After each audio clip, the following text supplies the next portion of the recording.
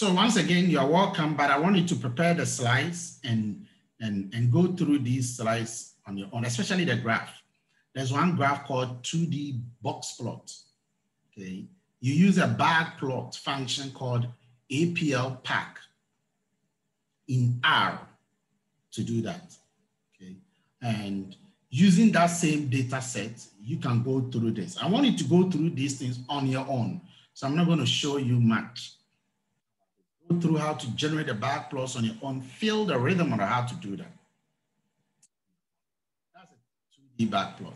And then scatter plot matrices. Okay, go through the commands that are given there to showcase a scatter plot matrix. When we come to regression, I'll be showing you scatter plot matrix. And this is a typical example of a scatter plot. This is the MPG, the displacement, the drought, and the width. And the scatter plot matrix tries to show the relationship between each one. So if you want to read the relationship between MPG and that of weight, all you have to do is move weight on the left and then bring the MPG down where they meet. That's where you read the story. And when you look at the way the graph is plotted, the scatter plot is made, you can see that just between MPG and weight, there is a negative relationship. There is, and just looking at the graph. Okay. When you look at the graph between weight and displacement, what would you say is a relationship? Between weight and displacement, what would you say is a relationship? Who can tell me? Okay. Raise your hand. Between weight and displacement, what would you say is a relation? Gilbert. Yeah, I would say it's also negative. But it's not negative. Okay, between weight and displacement, what is the relationship? It's not negative. Prince.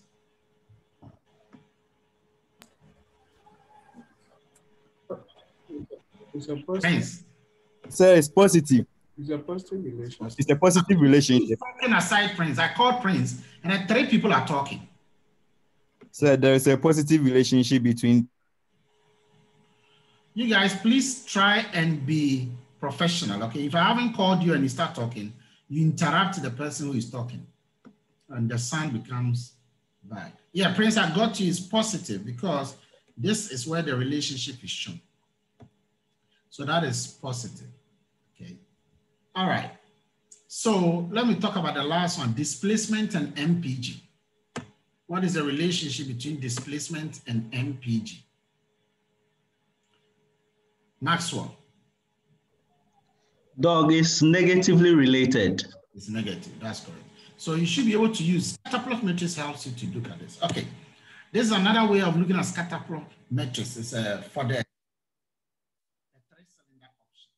You can use that to also indicate all of that. I'm not going to ask you this, but all of these commands are there. There is a 3D scatter plot that you can do, okay? There's a 3D scatter plot that you can do. This is a typical example of a 3D scatter plot. So I want to scatter plot the relationship between MPG, weight, and displacement. And if you look at it carefully, you see that I see the scatter plots are hanging in the air, sort of. There's a typical 3D, and the commands here will do that for you. Okay, the commands called scatterplot 3D will do that interesting thing for you. There's another one you can do, scatterplot 3D, and you can even bring a fitted line to it. So this is a scatterplot 3D, this time with a fitted line with some colors. Okay. You can see here that I have library scatterplot. I've attached the data. When you attach the data, what it means is that you don't have to add dollar symbols. And this 3D show the pitch is 16. Okay, the highlighted. Okay, and then you've indicated that 3D is true, which means you want it to be a 3D, and then you give the title 3D scatter plot, and then you write the fitted line. So this fitted line will show the fitted line, and the the 3D plane will now showcase this. So this is a typical example of a fitted line. Okay. You see how a little bit confusing it might look like. So that's like a polyhedra. And so it's not, that's why we normally don't use 3Ds, 3 variable cases. We only talk about 2 cases, X and Y graph. We are showing regression. And you can even have one that you can spin. So this command, this blue command, RGL, gives you one that you can spin. So this one, if I had done it in R, I can spin it, and I did it in R. If it was live, you see me spinning it and it's turning around left, right, center in any way that you can. These are all the complex kinds of graphs. And then you can combine all graphs together like this. Okay? So you can combine the MPG with weight, MPG with displacement, okay? Histogram, box plot, all of them, you can put them together using that command that I just showed you. Go try your hands on all of these. Okay? It's the best way to master how. And then finally, you can have a 3D example where you show the names as well. So this is miles per gallon, this is weight, this is displacement, and this time you're showing the names inside the graphic. This is just to tell you how powerful R is, okay, in doing so many incredible things. You can have a 3D surface. We use this a lot when we are dealing with kernel density estimations and surface plots, okay, to know the depth of the density in a 3D format. All of this show that. Now let me tell you your exams. I'm going to share your exams with you so that you use the next 2.5 months to prepare. If not 3 months, yeah, 2.5 months to prepare. Consider 2 papers or 1 paper that use any of the techniques we will learn in this course, like hypothesis testing, confidence intervals, ANOVA, regression, different kinds of regression, whether it's panel, limited dependent variable regression, time series regression, okay, panel data econometrics. We are going to do all of these. And factor analysis and all of that.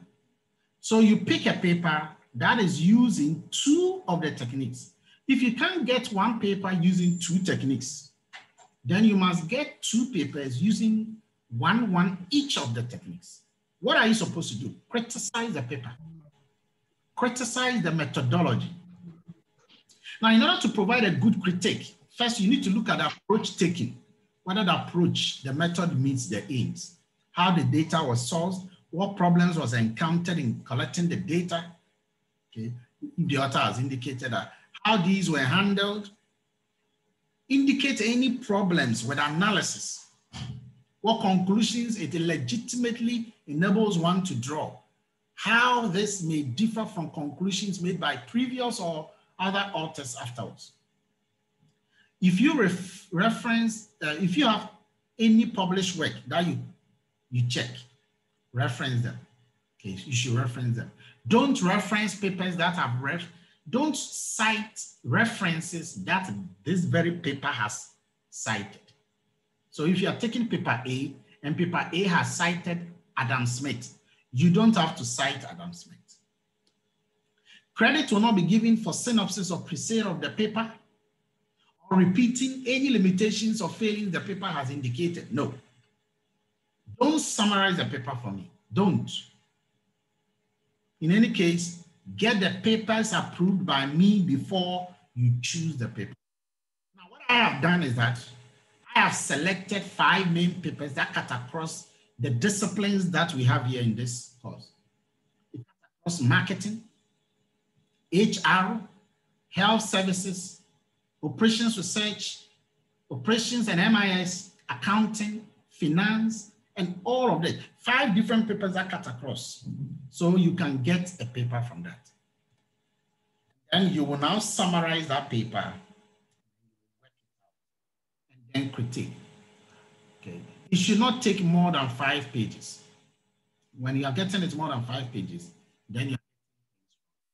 This is inclusive of everything, diagrams, graphs, references, everything.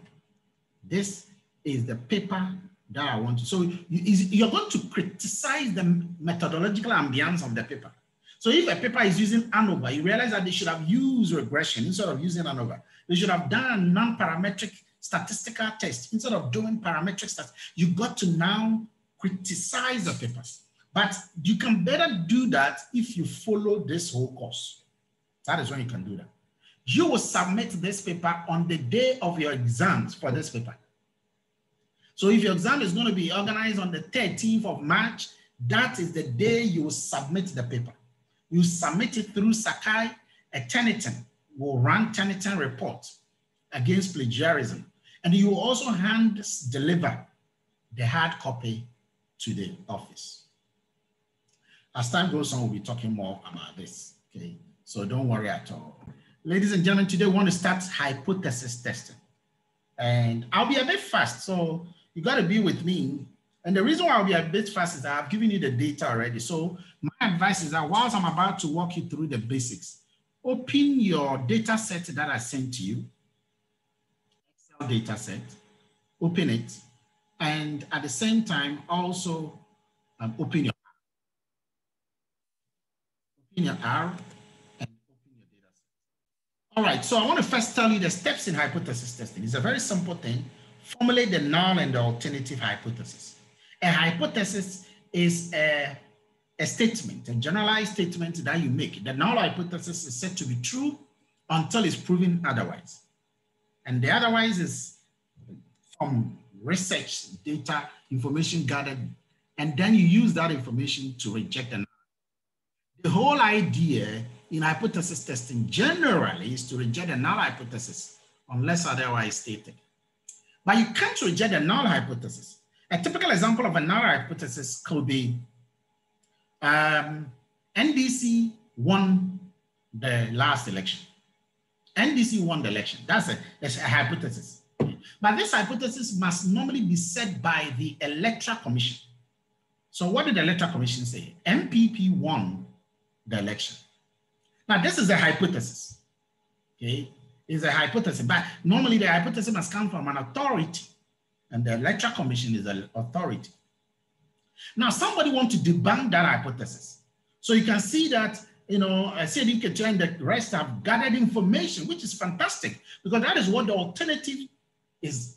The alternative is to gather information and then carry out an analysis and create what is known as information, and then come out with a statistic. And you'll be learning a lot of these statistics along the line. So you have a statistic, which is there already, existing statistic. And a statistic can be a Z statistic, T statistic, F statistic, you know, U statistic, H statistic, W statistic,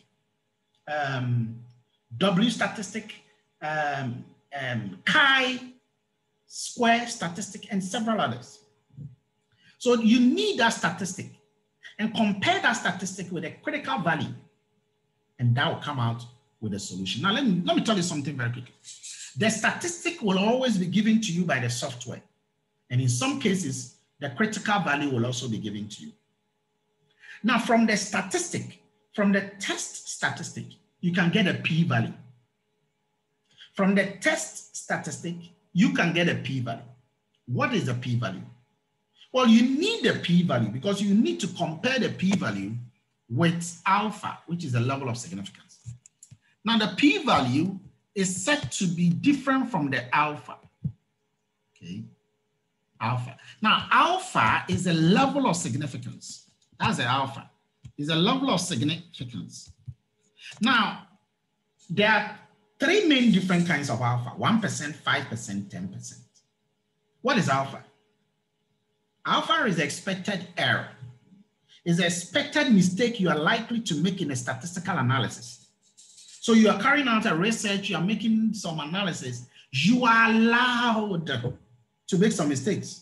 You are allowed to make some mistake. The mistake you are allowed to make can be 1% mistake you are allowed to make, 5% mistakes you are allowed to make, 10% mistakes you are allowed to make. But you see, the mistake you are expected to make is different from the mistake you actually make. The mistake you actually make is known as the p-value. So the p-value is the actual mistake that you make. Now, within these two, which one would you expect that it must be smaller for you to be happy? Is it the p-value or the alpha? Who can tell me? Which one must be smaller? The p-value or the alpha? David. The p-value. David. P-value, please. Yes, it's the p-value. Why? Because that is the actual mistake. So if the actual mistake is smaller, it means that your analysis may be right, or the results may be acceptable. Good. But if the error is bigger, then your methodology or your analysis may be questioned. Thank you. So the actual mistake, you see, what it means is that if your actual mistake is smaller, it means you have enough gravitas to reject the null hypothesis. That's what it means. You have enough gravitas to reject the null hypothesis. You have a lot of confidence. And that is why 1 minus the level of alpha is the confidence interval. Because once you have a smaller p-value, your confidence level rises. And you have enough guts to be able to reject the null hypothesis. And so the p-value is a very significant, area that one has to go through. The p-value is an important thing. And you would always want a smaller p-value to be able to. Okay, of course, in the context, because in some non-parametric situations, you would want the p-value rather to be bigger. Okay. But in most parametric situations, I'll talk about parametric and non-parametric pretty soon. So take note, your p-value is an important thing. So once you have the statistic, you can generate the p-value from it, and then you compare. If the p-value is smaller, as you can see on your screen, then you can conclude statistically and practically that you are able to reject the null hypothesis. Okay, now what are the tests that can be used? There are different kinds of tests. I mentioned quite a number of them. One group of tests are known as parametric tests. Parametric tests assume that the data is normally distributed. What is a normally distributed data? A normally distributed data is that sort of data which is, the last time we looked at it, is that kind of a data where majority of the data points are around a particular number. In this case, it can be the average, and the average can be the mean, the median, or the mode. When majority of the data points are around the average, okay, then we are talking about a normally distributed. And most things in life are generally normally distributed. For example, our ages here are normally distributed. Majority are around a certain age. Our salaries are normally distributed because majority of us here are earning between 3,000 and 6,000. If I should say that, let me see by hands those who are earning between 3,000 and 6,000, which means that the average of people around here is around 4,005. If I should ask, it's going to be the same number around that. And that is a normally distributed. The opposite is a non-parametric test, which is used for non-normally distributed data. Edward, your hand is up. Bro, I want to understand this clearly. So you said the normally distributed is where the set of data are around a particular number. I thought it's around the average. I didn't say particular number. I say around the average. And I gave an example of the average. Oh, okay. Okay, all right. Thank you. All right.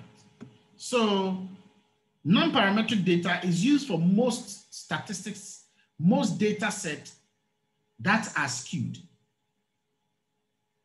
And most data sets that are skewed are data that are usually ordinal, like data where you rank them, ranking data. They are usually non-parametric, or data that have outliers, but not influencers. Okay. data that are truncated, data that are 2-bit related, logit related, probit related, censored related. Okay? They are imprecise data. Okay? When you have those kind of data, and you will come across some of them in your time, I don't have to give you too many examples. Okay? A typical example of such kind of data are data that are in percentages. Okay? Most things that are in percentages, they are non-parametric in nature. And so when you have that kind of data, the likelihood of you using a non-parametric test is high. Now let's look at tests that are parametric and those that are not non-parametric. Okay. Those that are parametric and those that are not parametric. So the table on your screen gives examples of parametric tests. I guarantee you will use one of these along the line in your research. You will use it. One sample t-test. When you have a single sample and then you want to really check certain things, you can use a one sample t-test. The opposite is a binomial or a non-parametric one sample equivalent. The t-test, there are different kinds of them. The t-test, okay, you have the ones that are paired and the ones that are not paired. We shall look at them now. And that is for two samples. Okay. Its non-parametric versions are Wilcoxon, Mann-Whitney, U, okay, and all of that. That is for two samples. Then when you get into the world of correlations and ANOVA, whether it is repeated or unrepeated, independent or dependent ANOVA, that is when you are going into 3 or more samples. So let's say you have foreign banks, their return on asset, domestic bank, their return on asset, state banks, their return on asset. And you want to check whether there's a significant difference in the return on asset.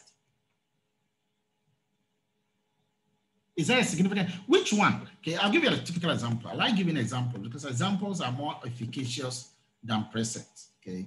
Let me just give you a couple of examples. Let's say you have the return on assets for state banks, okay? The return on assets for private domestic banks, and the return on assets for foreign banks. And these banks are all listed here, okay? Let's say the return on assets for these guys are 50,000, 56,000, 57,000, 21,000, okay? And for private domestic, okay, you have 70,000, you have 10,000, 16,000, 20,000, 30,000. You can see that the sample is not balanced. Okay? And for foreign banks, you have, 20,000, 60,000, 30,000, 44,000. Okay. So you have different groups and you calculate the mean. I don't want to calculate the mean, but let's say you calculate the mean. And then you had the mean for the first one to be, say, 40. The mean for the second one, you got it to be 45. The mean for the third one, you got it to be, say, 38. Now, the likelihood is that you might likely say that, somebody who is not research oriented might likely say that this one is showing the highest mean. The highest mean. But that is not the truth. That is not showing the highest mean. Okay? Because you can't say that statistically speaking unless you have done a statistical thing, unless you've subjected the whole thing to a statistical torture. So how do you do that? This is where you bring, because the samples are 3, these are 3 different samples. This is where you bring something known as ANOVA if the data is normally distributed. If it is not, if the data is not normally distributed, you bring something that is known as Kruskal-Wallis or Friedman. Okay, and we shall do all of this. So you are now able to make an assumption, and it will tell you that there's a significant difference in the means across all 3 groups. It will even tell you that there's no significance, even though the gap between 40 and 45 and 38, okay, even though it appears there's a gap, statistical analysis can come back and tell you that there is no significant difference in the means. No significant difference. And that whatever difference you see, which is between this and that, whatever difference you see here, which is 5, and whatever difference you see here, which is about 3, these differences are, which is about 8, okay, these differences are just due to chance. They are just by virtue of random chances. And so statistical analysis will come and tell you properly whether, there's a difference. There's a difference. There's a difference of 5 years, there's a difference of 8 years, but is it significant enough to warrant the fact that domestic banks are outperforming the state or the foreign? Okay. Statistical, so you need a statistical backing. And that is why statistical hypothesis testing are very, very important. So when the data is more than 3 or 3 or more, you use ANOVA, which is for parametric, or you use its non-parametric equivalent. Now, so let me summarize these tests before we start looking at some example. The first thing in any of your research you would do, either for this course or for your normal research, is to select which test you're going to deal with. Check whether you're going to use parametric test or non-parametric test. You got to select that immediately ahead of time. How do you do that? One way you can know whether to use parametric or non-parametric is to check the literature, what your colleagues in the area have done. That will tell you, okay? Because there are so many papers I've seen, and you see most of them in the ones I'll give you, that people are using non-parametric tests, and yet they are not supposed to use that. People are using parametric tests when they are not supposed to use that particular parametric test. Rather, they are supposed to use its non-parametric equivalent. Okay? You got to use a non-parametric analog and not the parametric one. So how do you determine that? How do you determine that? Well, we've already established that check normality. Because when you check whether the data is normally distributed or not, once you know that the data is homogeneous, okay, or there's homogeneity or normal distribution, then you can now go ahead and use what? Parametric. But if the data is non-normally distributed, is skewed, then you should know that you are towards non-parametric test. Second, check if the sample is dependent or independent. Now, the sample that I just gave you, okay, the sample that I just gave you here, is it dependent or independent? Looking at the way I looked at it, who can tell me? The sample that I just gave you, is it dependent or independent? Who can tell me? Is the sample dependent, Theodora, or independent? I think it's independent. Explain. Because the return on assets for each of these firms does not depend on how well the other firm is doing. Okay. Your choice is good, but your explanation needs further explanation. You can expand it well. You can expand it well. Okay. Reason why it is independent. Well, it's a sample we are talking about. And the sample, if you look at the sample, they are from different groups. That's all. The samples are from different groups. Okay. But let's assume, suppose I take this sample. Suppose I take lecturers. Okay. Suppose I take some lecturers, lecturer 1, lecturer 2, lecturer 3, lecturer 4, lecturer 5. And then I look at these lecturers, they are what they did in their MBA, the marks they got in their MBA or masters. And this one got 50%, this one got 44%, this one got 80%, okay, blah, blah, blah, blah, blah. And then I look at their PhD marks that they had.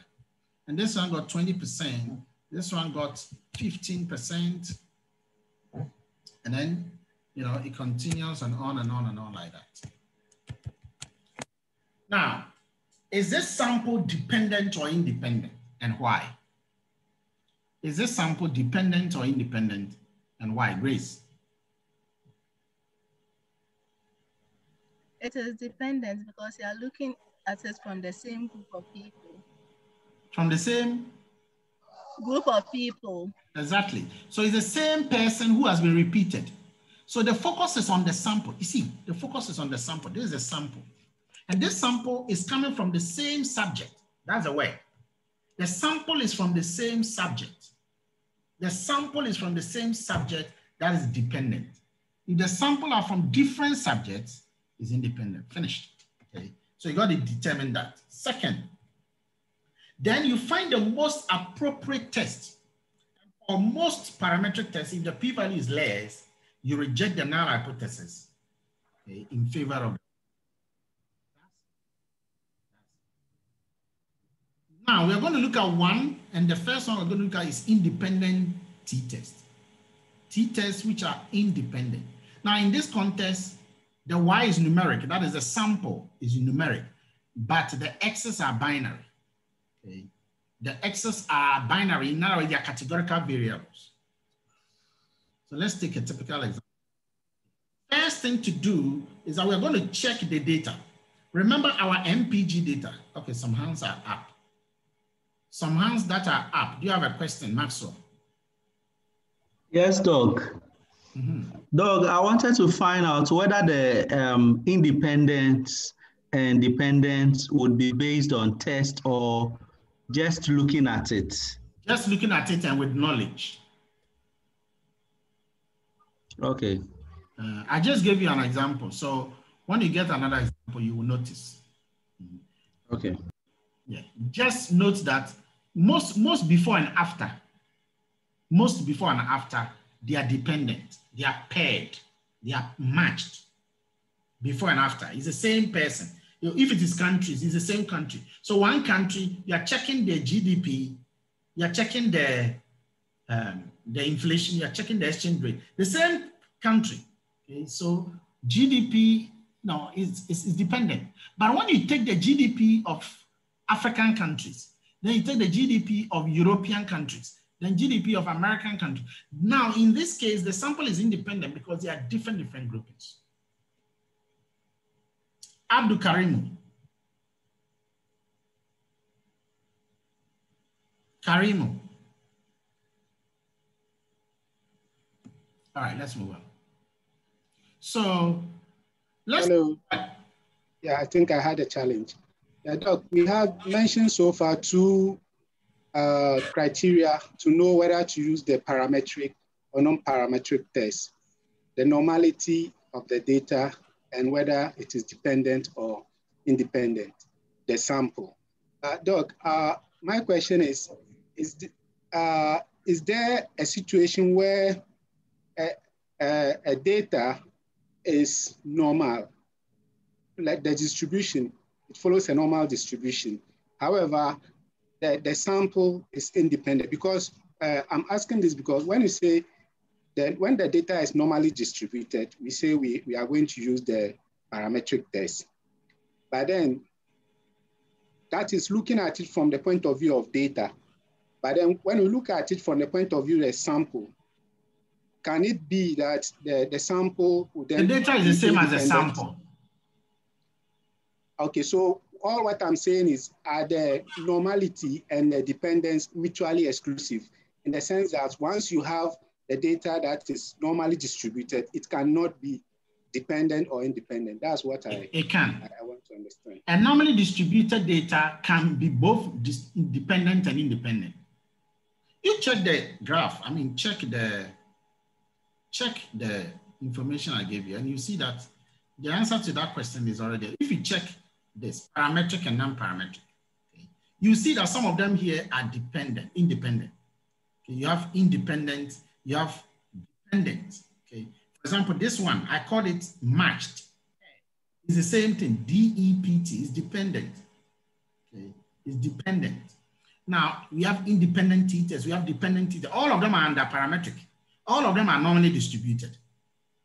Okay. And then when you go to non-parametric, Wilcoxon signed rank, okay, it is dependent. Mann-Whitney is independent, and they are all two sample. You just need some time to sit down, okay? And you will know that whether it's dependent or independent doesn't depend on whether it's normally distributed. Okay. Once you are normally distributed, every normally distributed data or every non-normally distributed data will always have one dependent test and one independent test. That's what you should note.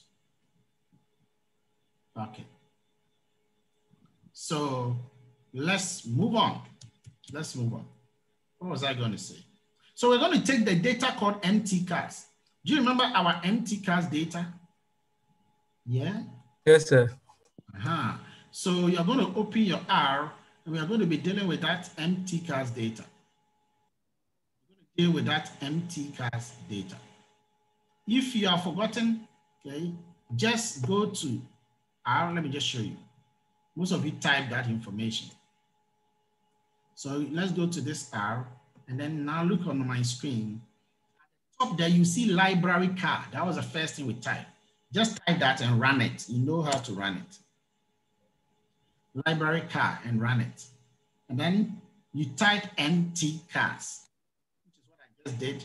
And when you look down in my console, I have my information there.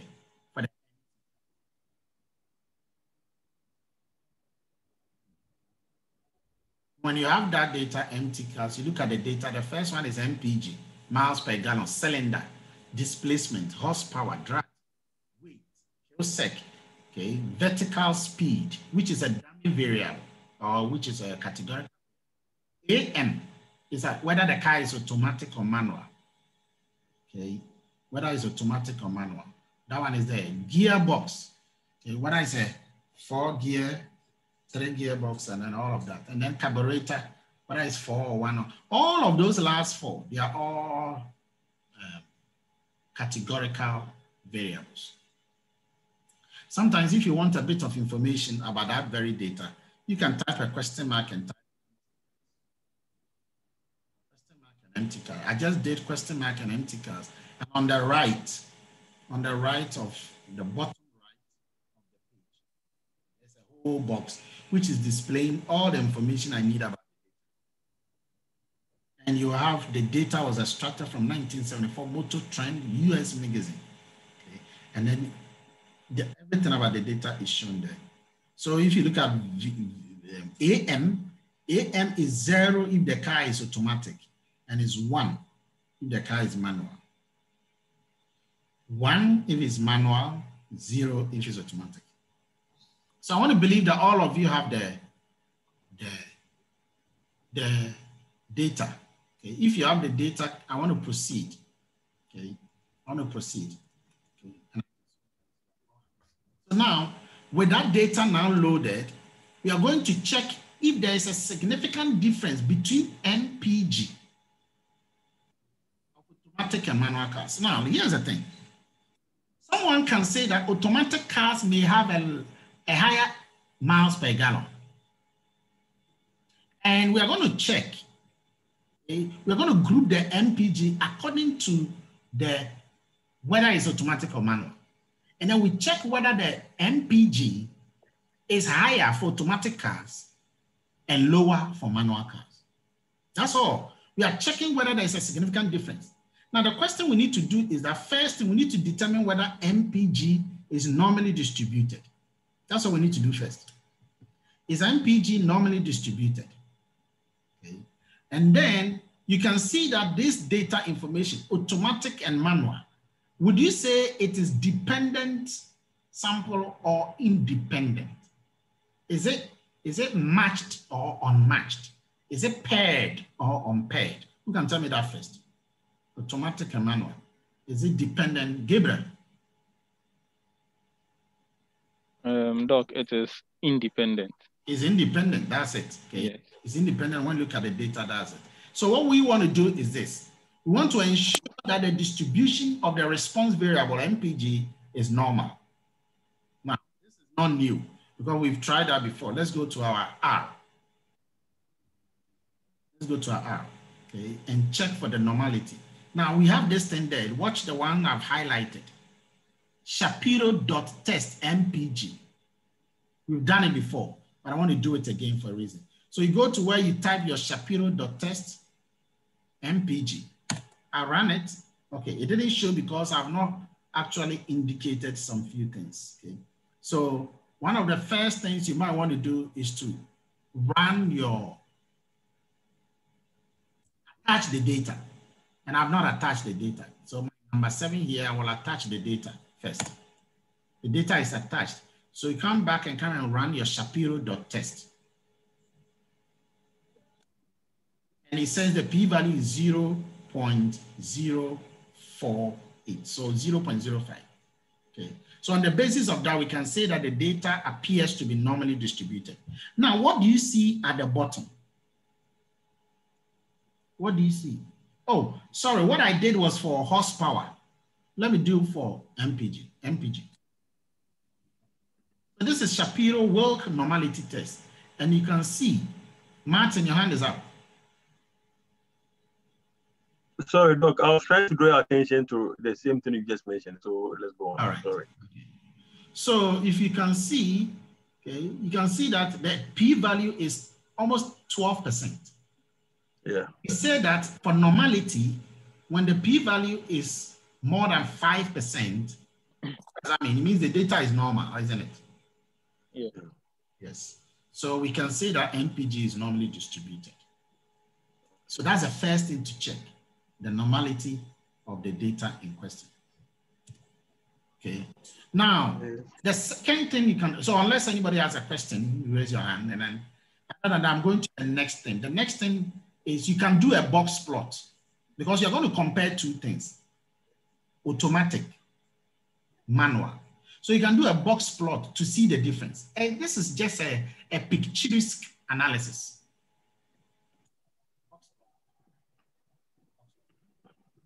That's the second thing you can do. But first, this is our normality test. Okay, this is exactly what we said. We attach the data, we do the test, and this is what we had, and we can conclude that the data is normally distributed. Now, let's go and do our box plot. Use this command. Type this command into the search and tell us, how do you see? Please ignore this one. When you are typing, this is a heading. So you can ignore the heading. You can ignore the heading and just type the rest of what is box plot, PG, automatic manual. And you label the x-axis as number of automatic manual. You label the y-axis as miles per gallon. I'm going to identify about 2 people who will do it, and then I'll give them the chance to show us their screen. Okay. So do that. If you try to call, or you take some time. So I'm taking this thing to my R, and then I'm going to run the analysis.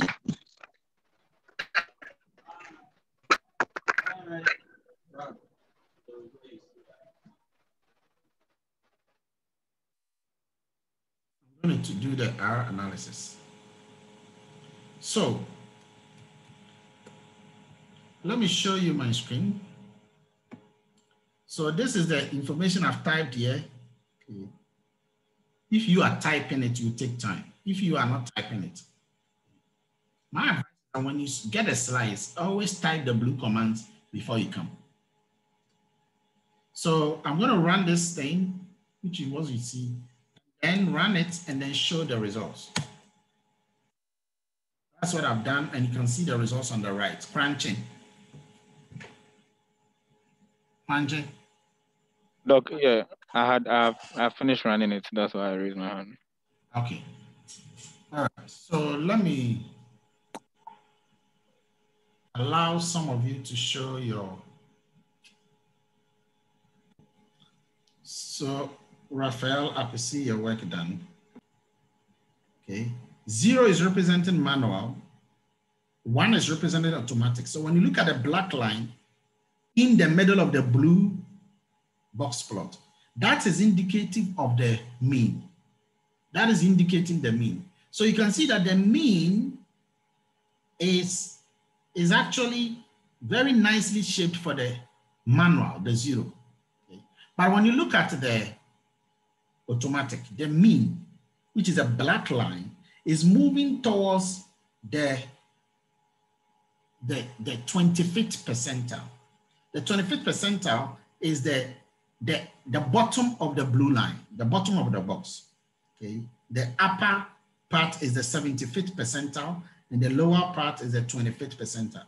Okay, and when you check it towards the y-axis, you will see that the mean for the manual which is the 0. The mean is towards a number that is, please, all of you should lower your hands so that I know those who want to ask a question. The mean is towards 18 thereabout, whereas the number 1 for the automatic, the mean is towards 22. 22.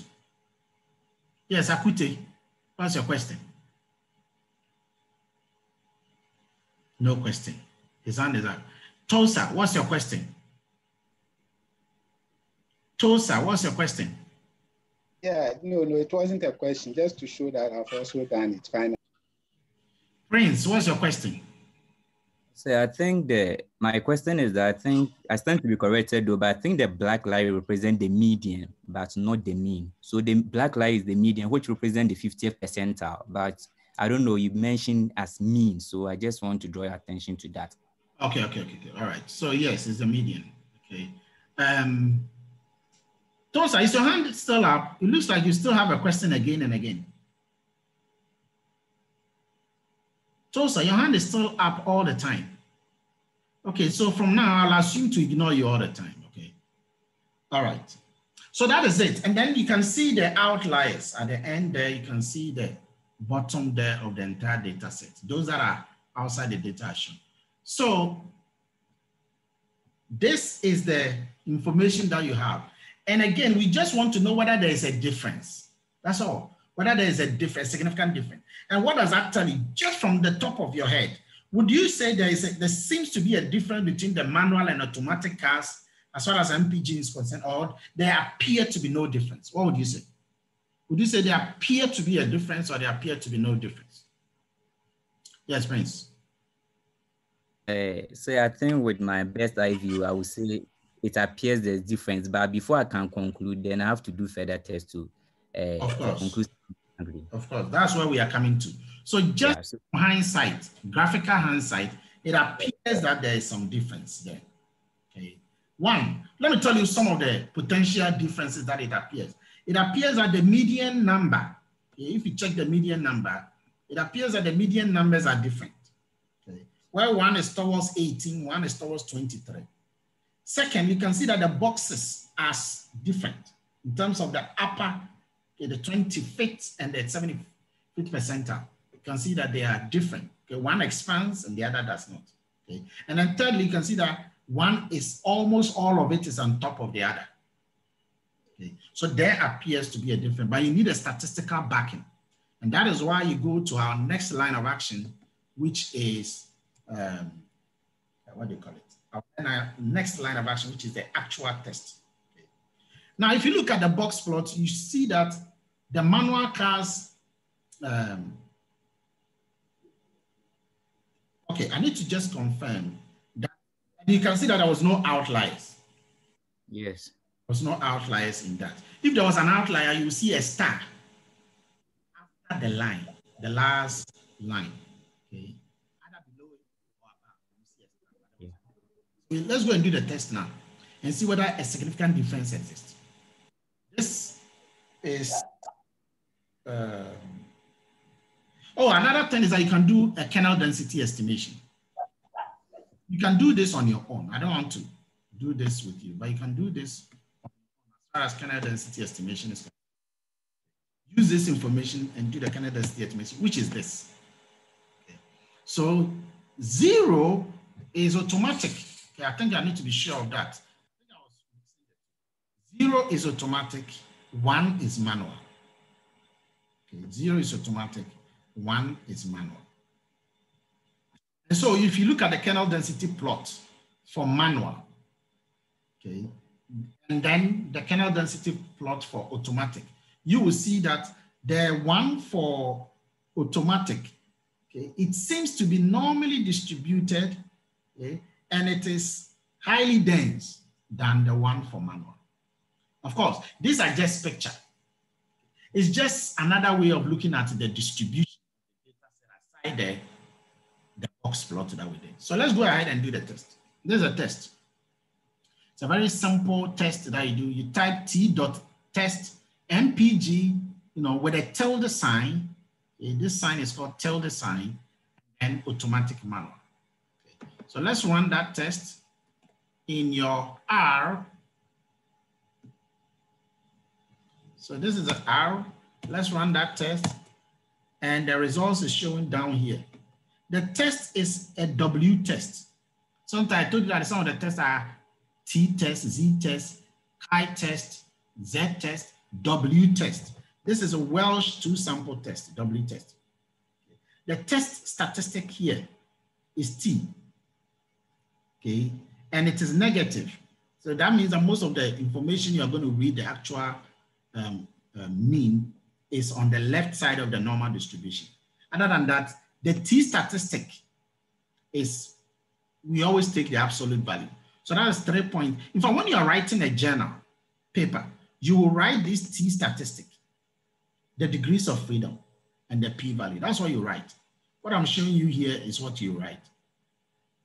That's what you write.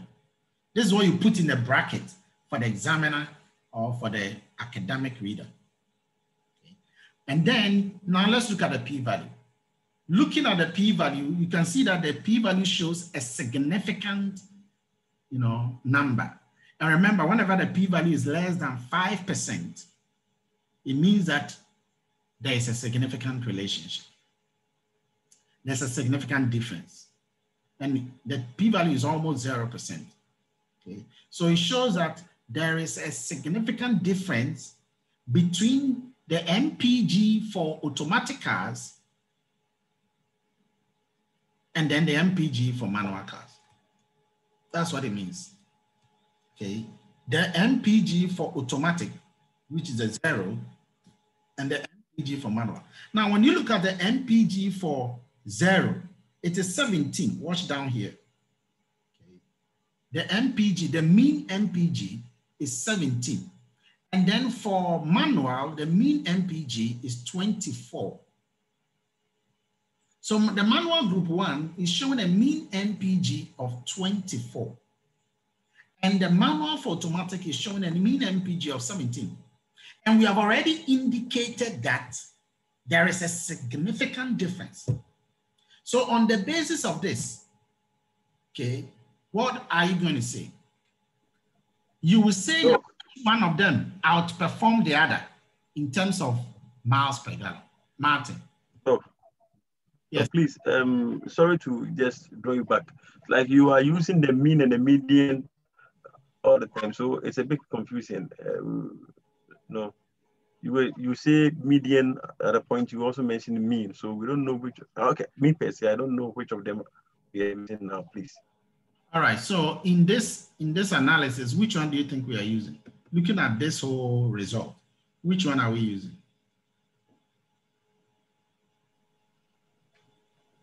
Which one do you think we are using? We are using the mean. Okay, so let's stick with that. That's what we are using. Okay, and I'm mentioning those numbers. Maybe I'm saying things differently, but that is what we are using. So is the mean for automatic cars is 17. The mean for the manual cars is 24. So it means that the manual cars are outperforming the automatic cars. That's what it means. Significantly, statistically significantly speaking, the manual cars, which is the one, are performing because the mean manual car, the mean MPG for manual cars is 24, and the mean MPG for automatic cars is 17. So we now have a statistical backing to whatever we want to say. There's a statistical support to everything that we've done. So that is what you have there. Okay. This second command is just a one tail. Yes, Azu. Your question.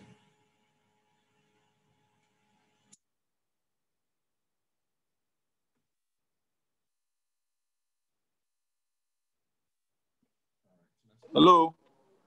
Hello. Azu? Hello. Why did it take that long to answer? I'm saying that I was thinking that 1 represents, what do you call it? The automatic, and then 0, the manual. And what did you see? I just showed you what we saw. Not what you are thinking, it's what you are seeing. And based on the data, the initial data you gave us. Yes, but what do you see? What we are seeing, okay?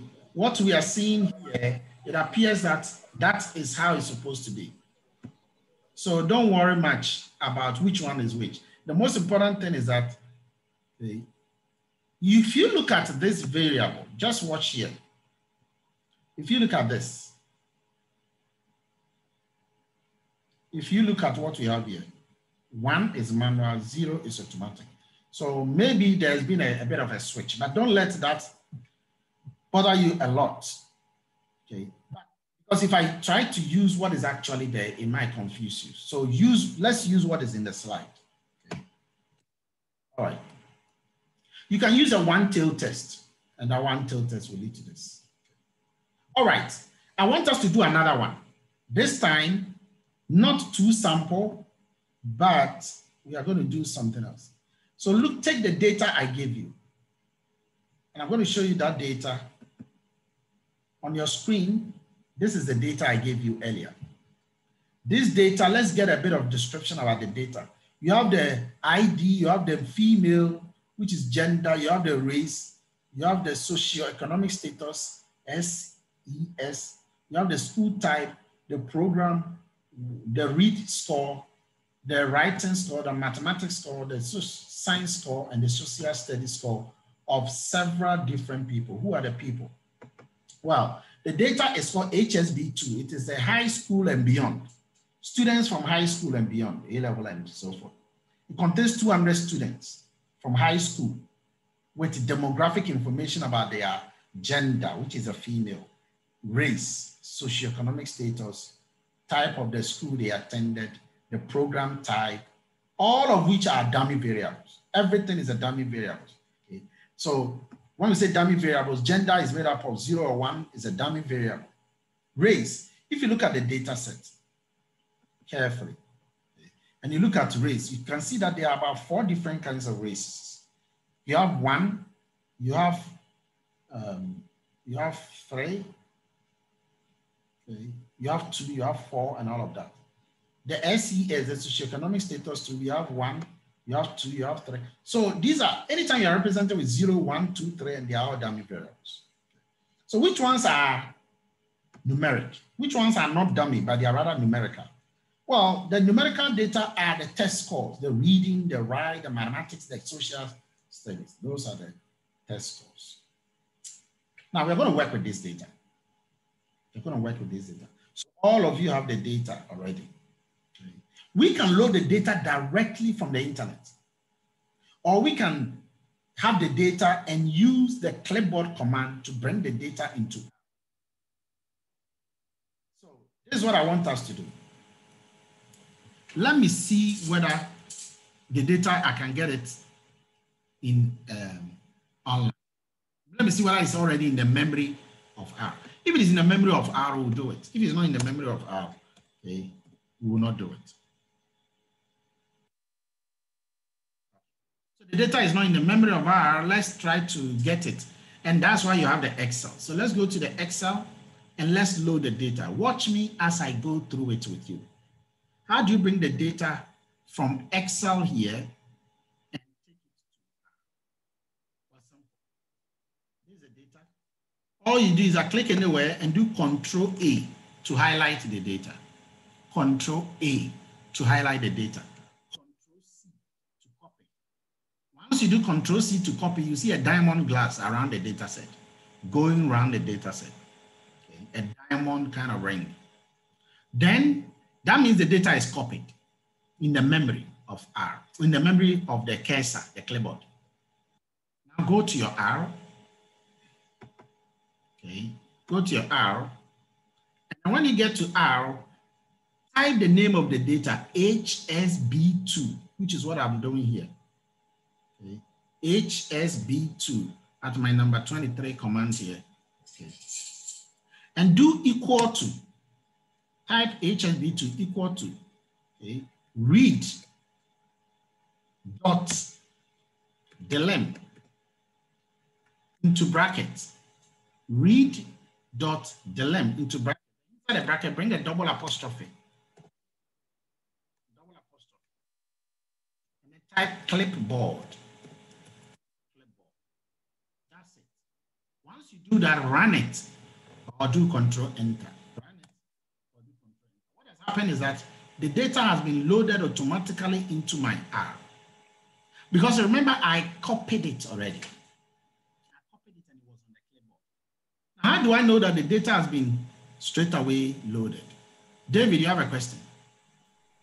Not a question. Could you kindly go over that particular command again, please? Okay. So this is what you do. You go to your data set, Control A to highlight it, Control C to copy. Job done in the Excel. Now you go to your R. And when you get to R, just type. Don't paste anything. Just type. And the name we want to give to the data is HSB2. So you type HSB2 equal to read dot delim and bracket. Inside the bracket, bring a double apostrophe. And inside that double apostrophe, type clipboard. Once you are done with that, you run that.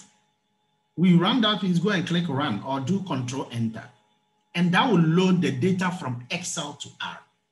And the name we give to the data is HSB2. Now the read.delim command, what it's doing is that it is collecting, it is taking anything that is on the clipboard. The clipboard is a cursor. And remember that you've copied everything already onto the cursor. So when you brought it into R, it's already on the cursor. You don't see it, it's invisible, but then R will detect that from the clipboard, which is a cursor, and will put it into the memory. So now that you have now put the thing into the memory of R, the question we need to do is to go and check whether it is in R. How do you do that? Just highlight the HSB2, all smaller thing. Just highlight it, just like I've done now. HSB2 alone. And do Control Enter. Once you do that, you see the data now showing down there in the console. Everything that you had has now been brought into the memory of R. That's how you load the data. And now you have seen clearly that the data is showing itself. Okay. So the data is in the memory. Okay. So we can proceed now to work on this data. Going to do? Well, we are going to do a certain test. And again, that is the same t-test. We're going to do a t-test. Okay. T-test. Now, before we can do the t-test, we want to attach the data. Yes, David?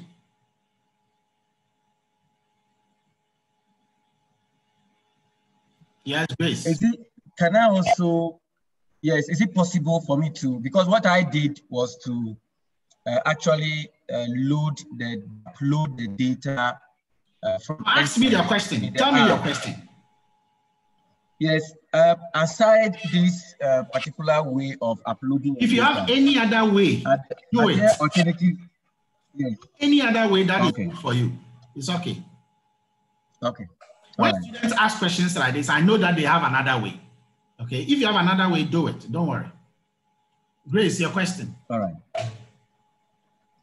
Please, I didn't hear what you said after popping into the clipboard. I didn't hear what you said next. I also don't remember what I said. If you have a question, you ask rather.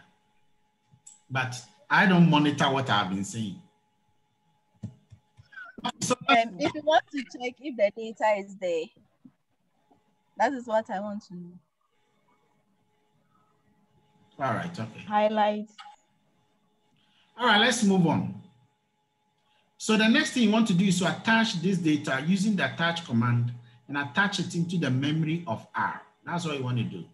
Attach the data into R's memory. Do that. How do you do that? Just go and type and run that. Okay. So you go into the memory of R. Okay. Just type attach into bracket HS. Run it. it will show beautifully down there blue in the console down there, which means that the data has been attached. So in this case, anytime you are writing a command for this data, you don't have to write the name of the data all the time, because it will assume that you are dealing with that. So now let's go and do a t-test, the same t-test we did for right female. Now what this is going to do is this. Remember, female is a dummy variable. It's a categorical variable. So we want to check the writing score for gender. Remember, gender was represented as female. We want to write a writing score for gender. Writing score for gender. And actually, the question is that the writing score for gender, if you look at it, okay, it is 0, 1, 0, 1, 0, 1, 0, 1, 0, 1. Okay. And you have female. So female is written. Let me show you. Okay. Female is written first. Okay. So look at the data set. Female is written at the top, okay, which is what I'm showing. So once that female is written first, what it means is that that is the number 1. So wherever you see 1 is for female. Wherever you see 0 is for male. So we want to see whether females outperformed male when it comes to writing score. Okay. And you can see the writing score at the end there, at the top there, okay, right. So we want to check whether females outperform the male or the males outperform the female. And then by doing a t-test, we are assuming that the data is normally distributed. Now, so we are already assuming that the data is normally distributed. I'm not going to check the normality of the data again and again and again. Okay, you can check it. Okay, should we check? Should we check the normality of the data? Yes. I knew you would say it. So let's check it. Okay, let's check quickly. Let's do Shapiro.test into brackets right. Okay. Shapiro.test into bracket right and run it. There you go. At the bottom, you will see the results. And the results is clearly showing a p-value of, what do you call it? 0. Basically 0. Okay. That's what it's showing, a p-value of 0. So that means that the data is not normally distributed, okay, by virtue of our normality. Now, this is not that much surprising because scores are kind of, I told you that they are more or less always in percentages. Okay, scores are always in percentages. And that is a typical example of non-parametric data. So what happens when you use the t-test for it, even though the data is not normally distributed? I'll come back to that later. Okay, I'll come back. But this p-value, oh, by the way, this value, it simply means that there are 7 zeros before 986. That's what it means. It means that there are 7 zeros. Okay. Let me just write. Yes, Martin, you have a question. Doc, once again, sorry to drag you back again. From the information I picked from the platform, that is in terms of the data from was in Excel. The data there is a bit different from what you are using on for us today. So I'm a bit confused. Though I have done what you have said is different. So I'm also surprised that you are saying it's different. Because my one is abundance in layers, and I'm surprised. No, you are using a different sheet. Please go and check the data. There's a sheet called data, not layers. There's a sheet called data. So once again, you're using a different sheet. Okay, thank you. All right, okay. So you have 9.8. 7E minus 0.7. That was the information you had. And what this means is that there are 7 zeros, 0.0000000, okay, 9, 8. So anytime you see some of those things, okay, with minus e to the minus power 0.7, it means there are 7 zeros before the 986. If it is 11, e to the power, it means there are 11 zeros, before that. So just note that. So that means that it's purely 0. So we are still going to go ahead and use the t-test to do analysis, okay, by typing this command. T-test right with a tilde sign and then female. We want to check whether females are performing the males. Okay, so let's do that. And I'm going to go to do that in the R. So let's go to R here and just type T dot blah, blah, blah, blah, right tilde female, and then run it. Run it. Now, when you run it, again, you check here. These are the things you'll be recording. At the bottom also, you see that you have a T statistic of negative 3.66, a degrees of freedom of 169.71 with a p-value of 0. So with a p-value of 0, what it means is that you should reject the null hypothesis of no difference. That's what it means. We are rejecting the null hypothesis of no difference and concluding that a significant difference exists between males and females as far as writing score is concerned. A significant difference exists between males and females. Okay. Now, if a significant difference exists, then you should tell us which one is doing well. We said that the female are having a group number of 1. And the males are having a 0. So you can see that group 0, their mean is 50. And group 1, which is a female, their mean is approximately 55. So you can see that the females are having more right mean score than the males. So the conclusion will be females outperform the males when it comes to writing score. Emmanuel.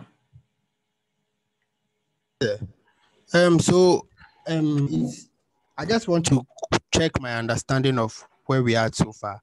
So in this case, our hypothesis is the performance of the female in relation to the right score. And we are, since the data is normally distributed, we are doing a t-test to confirm or disprove the hypothesis.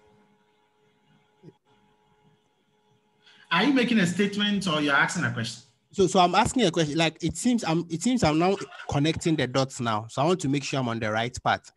So with the data that we have, well, don't check whether you're on the right path, because then everybody will check. Just ask me. Okay. Okay, sir. So okay. So please. Idea. Yes, please. Thank you very much. Happening that we are doing here. Okay, sir. Thank you. All right. So let me just wipe off this and give you an idea. Okay. You mentioned the word hypothesis, but you didn't mention whether there's a null or alternative hypothesis. So in this case, the null hypothesis is trying to say that there is no difference.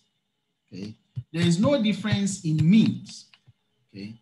Now the means, I'm using mu. So I'll use mu1 is not equal to mu2. Okay. Where in this case, I'm representing the mean for the female. It's supposed to be equal to. Okay. So you write mu1 is equal to mu2. So it shows that there's no difference, which means that the mu for the female minus the mu for the male is equal to 0. That's another way of writing it. Because if I move this one to the other side, that would be, this is a mean. Okay. This is a hypothesis. Now, the alternative hypothesis, okay, is that there is a difference. Okay, so which means that the mu1 is not equal to the mu2. That's what. Okay. So the means are different. That's the first one. Sorry, the first one is saying the means are the same. Okay, and the second one is the means are different. So the first one is indicating same means. That's why the difference is 0. The second one is saying that different means. Okay. Now, if p-value is less than 5%, okay, if p-value is less than 5%, you are rejecting this null hypothesis. Okay. That's what you're doing. All right. Okay. if mean value is that, we are rejecting the null hypothesis. Now, so the most important thing is to check the mean values when you do the test.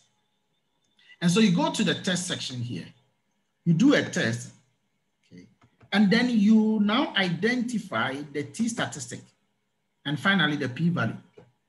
The p-value are less than 5%. To be precise, the p-value is equal to 0, if you look at the last one. And whenever the p-value is less than 5%, you reject the null hypothesis, which says that the differences are the same. The means are the same. Yes. Now, we are rejecting that, which means that we are concluding that the means are not the same. Okay, sir. Okay. And you can see clearly that the means are not the same. One is 55 at the bottom there for the female, and one is 50 for the male. Mm-hmm. So the females got more writing score by 5%, or 5% more writing score than the males. So the females are outperforming the males in terms of writing score. A difference is wide. It's statistically significant, okay, statistically speaking. Now, the only reason why we are agreeing that there's a big difference is because the p-value says so. The p-values, in fact, the p-value said we made no mistake. The actual mistake is 0, if you check it. But you can also have a situation where the gap between the first group and the second group is still a gap of 5, and yet you will not reject the null hypothesis. So we are rejecting the null hypothesis. We are rejecting the null that says there's the same, the means are the same. We are rejecting it because the p-value says we should reject it. Okay, sir. Yeah. Thank you very much. And these things, you'll be doing so many of them. So the intricacies, you don't need to know much. The key point you need to know is, what are you doing? I want to know whether there's a significant difference between these groups. And once the p-value says is less than 5%, then it means that there's a significant difference. If the p-value says, if the p-value is more than 5%, then there is no significant difference. That's it. Some people have questions, others have answered them, so I think it's sorted. Okay. So if you're having challenge, you ask in the group, somebody will answer you right there. So let me show you the final results that we had for this. This is the final results that we had. You can see it's exactly what we just spoke about right now. When you are doing these things by yourself, it helps you to know what's happening.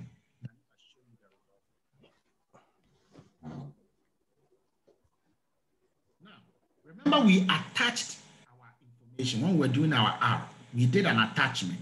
Okay, let me just go back. Look at the commands here. We did an attach of the data set. It's always good to detach before you exit that particular data.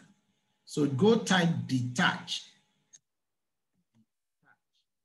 And the T should be 1 this time. Detach. And then run that. So that means that you have removed the information from. Next time you want to use it, go and attach it again and then use it. All right, let's take another example, because examples are perfect. They will help you get a picture. So this is a conclusion. The results indicate that there is a significant difference between the mean writing score for females and that of males. In other words, females have a statistically significantly higher mean score on writing, which is the value here. In short, females, generally speaking, outsmart males when it comes to writing. See how you will write it in a journal or a thesis. This is exactly how to put it in a journal or a thesis. You see, that last sentence is very important. That last sentence shows you understand, practically speaking, what you have indicated. That is important. That last sentence. You understand that it means that the females are outsmarting the males when it comes to writing. And it's important to say when it comes to writing. It's not to say that females are smarter than males. No, when it comes to writing. Because when you go to maths or social studies or science, things might change. Let's take another example. Now, in this example, there's another two-test example, independent. Okay, so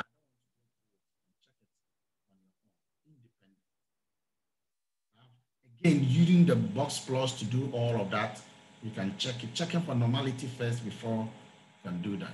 Okay, independent. All of these are examples. Now let's go to dependent. Dependent, where the samples, the subjects are the same. Okay. Someone says, I was able to write all the tests. You didn't. Go check typos and you notice that. Okay. Go check typos and you notice that you made some couple of typos and that maybe you did not even load the data well. Okay.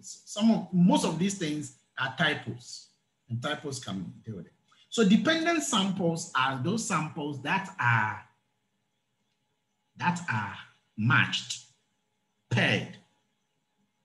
Remember that data should be normally distributed, okay, for the t-test to be used. So we are going to look at a situation where we have the dilemma of two graders. And this is a storyline. To promote fairness, each application was graded twice by different examiners. So two different examination lecturers have been told to mark the same paper. Based on the grades below, is there a difference between the two graders? It's like a whole group of students are angry at one lecturer. And so they complain, and then the students' work have been given to another lecturer. And those are the grades that you see here. Those are the grades. Now you have grader 1 and grader 2. Grader 1 and grader 2. You can do a box plot of grader 1 and grader 2 to see whether there's a difference. And this is a box plot. Okay, sorry, you can do that on your own. Let me do that in R for you. You can follow me. You don't have to, because of time, we don't have to do all of that. Okay, you can just be following me once I pick the information into R. So this is the information into R.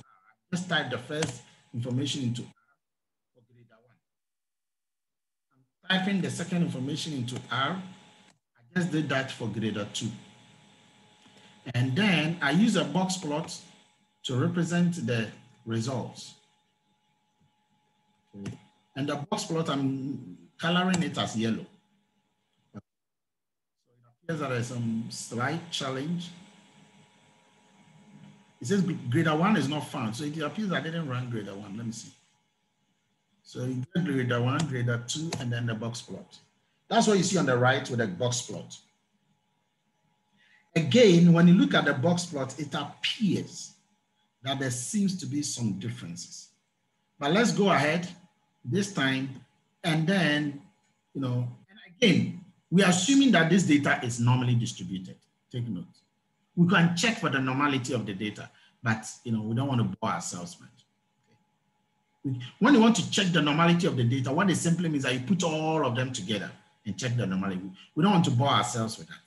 So let's go straight to do the test, assuming that it is normally distributed. And because the data are the same, because it's the same grader, 1 is grading the scores, okay? And then grader 2 is also grading the same students. So the students themselves are the same students. And so the test we are going to use is t-test. But watch, we didn't just say t-test, okay, MPG automatic manual or something. We just added paired. That's the main difference. Paired equals to true. Paired is true, which means that the data is paired. When the data is paired, what it means is that it is dependent. Paired, matched. Okay, that means the data is dependent. Do that, and this is a result. Check down here the result. And you see the p-value.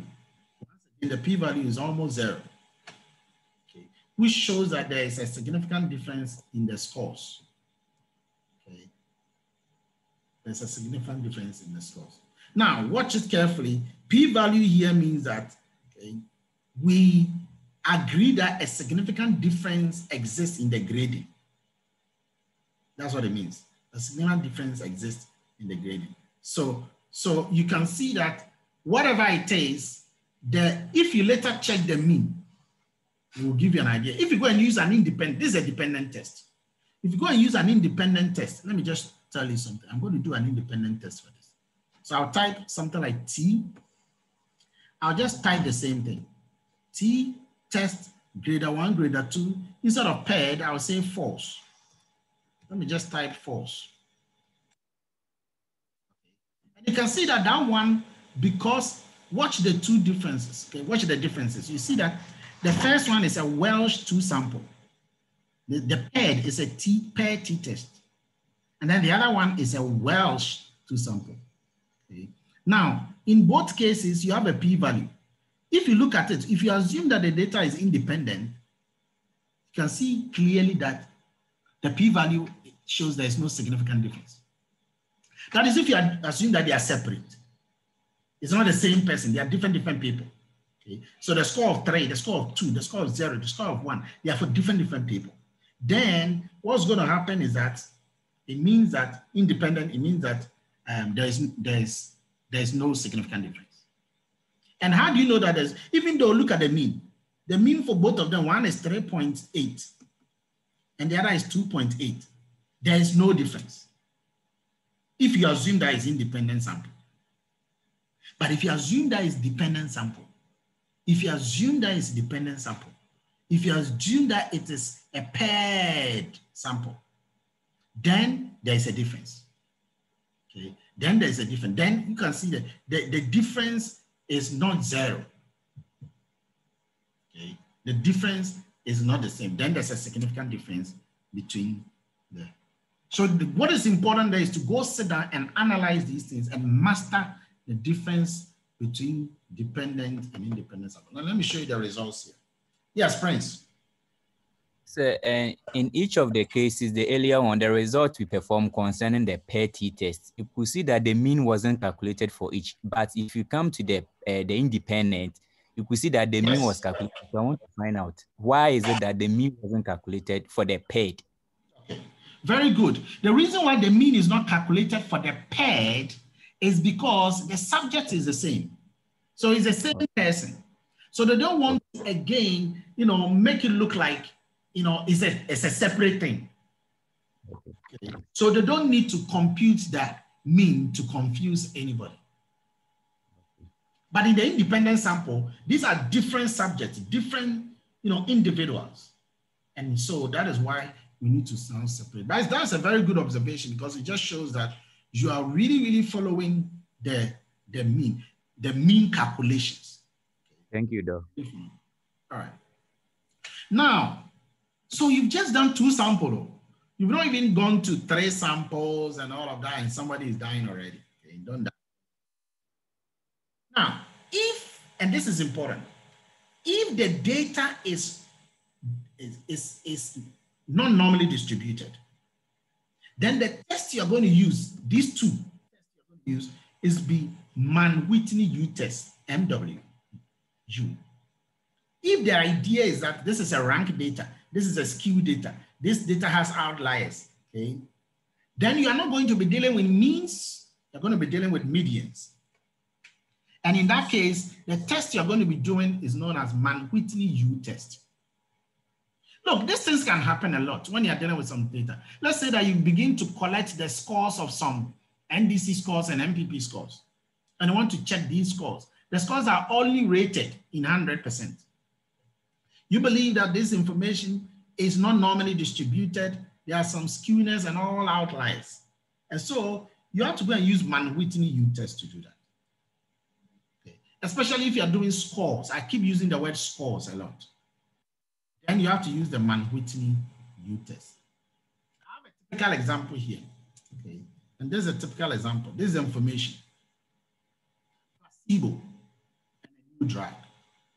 You can type this thing, I'm going to do it here for you. But please note, all of these are 2 samples. I'm going to assume here that the data is not normally distributed. That's what I'm going to do. So I'm going to just type this data into Excel. I go to R. And then I type this data into R. Let me just type this data into R. Now, let's enter into the memory of R, and this is the data here. Placebo has been typed, and then I do the same thing for the new drug. Please, ladies and gentlemen, for your information, this information that you're having here is just an information where somebody has created a new drug.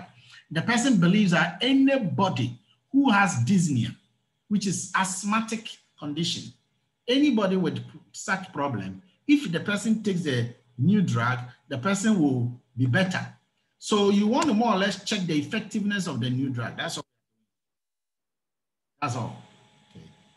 And so you decide to check the effectiveness of the new drug. The first thing you want to do is to check whether the data is normally distributed. So let's first do a check. And please, the data normality, you type it like this. Watch it.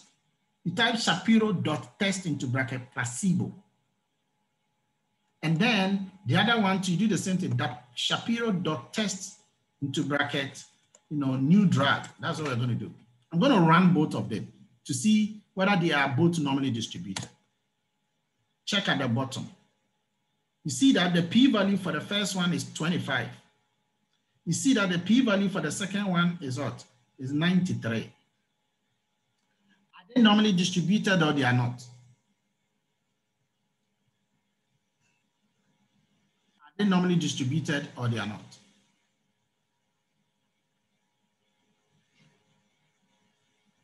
Yes, Prince. So I think they are normally distributed. Good, they are. Okay. Now that you've established that they are normally distributed, sometimes you have to just stop whatever you are doing and follow me. Then later on, you take your time and do it. But if you are really, really going to go with me in everything, you get lost. Okay. Sometimes you just have to follow. Okay. Now that you have realized that they are all normally distributed, it means that, okay, we should not use, ideally, we should not use the Mann-Whitney, because Mann-Whitney is for non-normally distributed data. And so we should not use. In fact, I did a box plot. Let me show you something. I did a box plot here for both of them. It appears that they are a bit close to each other, and it also appears that there's a bit of difference. But whatever it is, now we are going to do a Now, let me show you how we do the Mann-Whitney test for this. So this is the Mann-Whitney test. You just type Wilcox.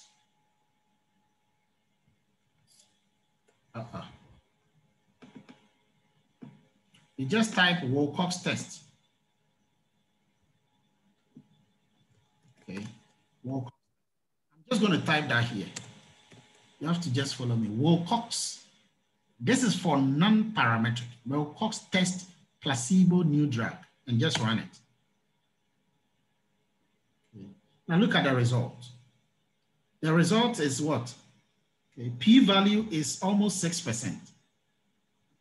P-value is 6%.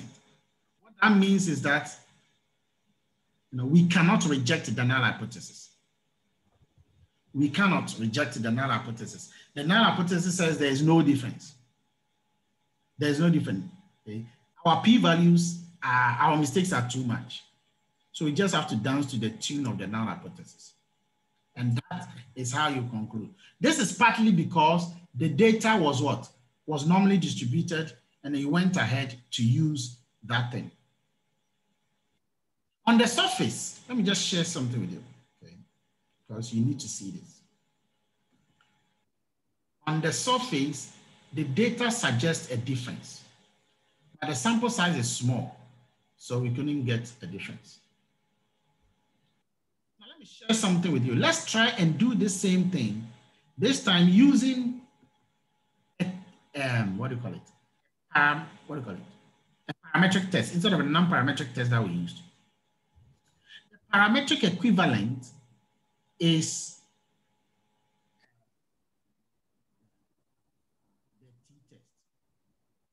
the t-test that was showing a paired t-test, okay? Not the one without. I'm going to just run the t-test at the bottom. look down here, look up here, okay, t-test, and I'm going to do placebo. I'm just going to copy this placebo and then new drug here, and then just do it for this data, assuming it is paired. Remember that the sample size is small though. And watch it. Again, the p-value is showing that there is no difference, just like the other one indicated. Okay. In fact, this one, you are being punished even more. And the reason why you are being punished even more is because the sample size is 5 in each case, or 10 in both cases. Sample size is 5 in each case, okay, and you are using a parametric test. That's not healthy. Okay. So again, this one is also punishing that you can't use a parametric test when the sample size is not more than 30. The sample size must be more than 30, when using a parametric test, because parametric test requires a larger sample, okay, in both cases. And that is why you can see that the parametric test, even the non-parametric test was better. Okay. The Wilcoxon was better because the p-value was close to 5%, but this one is way above 15%. So again, it shows that it's better to ensure that you have a larger sample all the time whenever you are doing such things. Ladies and gentlemen, we'll continue next time by looking at three sample test. Okay. Next time, that's what we're going to do. 3 sample tests.